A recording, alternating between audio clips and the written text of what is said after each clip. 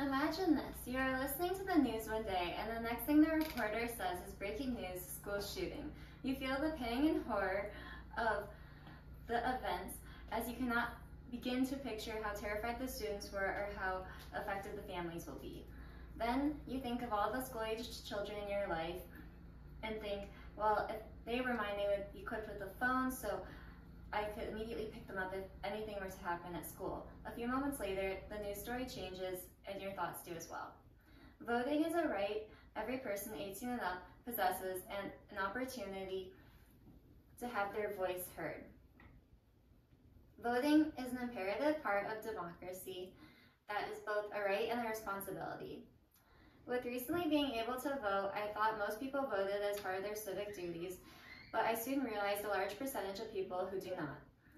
Today I'm going to talk to you about what happens when people do not vote, the importance of voting, reasons people may not vote, and how to make voting more accessible. Let's begin with what happens when people choose not to vote. Take the example of the school shooting. Whether you think there should be harsher consequences for the shooter or teachers should be equipped with ammo to fight off perpetrators, the policies will not change unless you vote on any policy. Another example is the middle-class American. A report by Pew Research Center says most Americans say the federal government provides too little for this segment of society. From the United States Census Bureau, in the 2020 election, the highest demographic of voters was 65 to 74 at 76% of the population of that age group. So if the older individuals who are usually wealthier have their wants and needs represented as the average American's wants and needs, it is obvious why the middle class would not benefit. What is a vote? The Merriam-Webster Dictionary definition of a vote is a usually formal expression or opinion or will in response to a proposed decision. The right to vote has been something Americans have fought for since the land's founding days. Born on the value of democracy, the goal of America is to be people-led. Another term for this is popular sovereignty, the idea that the government is influenced by its people. Voting is not only a right but a responsibility every American has to take part in the government system and express their belief of what the future should look like. Now that we have covered what happens when people do not vote and the importance of voting, let's discuss why people do not vote. Who are the non-voters? The factors that make up non-voters include a lower socioeconomic status, lower level of education, younger in age, unmarried, and non-homeowners.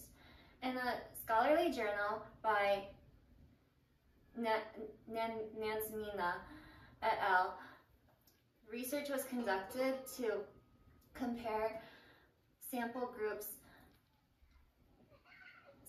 level of sense of civic duty and responsibility in correlation to their voting behaviors. Their research found that people with urban backgrounds, males, educated people, professionals, people who speak English very well, higher income people, and upper caste individuals tend to have a higher sense of civic duty, which therefore influences their voting behaviors. In an article by Montanaro, the 2020 presidential election showed record turnout with more voters voting than in the last 120 years. Despite this fact, a third of registered voters did not vote, which accumulates to 80 million people. The two most popular reasons were, one, my vote doesn't count, which was stemmed from feelings of suppression by the state's color. Two was not having enough time or access to get to the polling place, stemming from the election day being a Tuesday and that year being a pandemic year. So if we think about the presidential election and how 80 million people did not vote, the feeling of being suppressed by your state's color could have been shifted or invalid if those 80 million people did use their vote. Voting should not be reserved for people who have access and time and ability to do so. So we will talk about the solutions to make voting more accessible.